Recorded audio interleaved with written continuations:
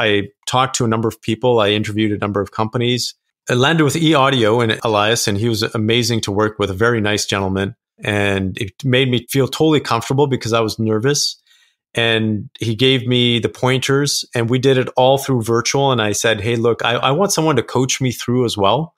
And so it was great because it was funny because my office I have windows on 3 walls of my office here at home.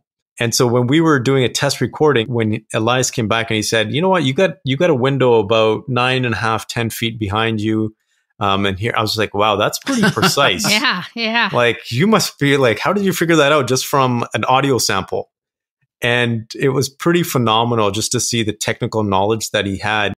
For 4 days, we just literally just recorded, re-recorded, and we came out with an audio book that I'm happy with. And I was really, really thankful for the guidance that I got from eAudio and Elias there. Even for my next book, I'll definitely be going through a similar process where Elias and his team will be on the other end, just listening in and doing what they need to do. It was phenomenal because remotely as well, he had control over my computer.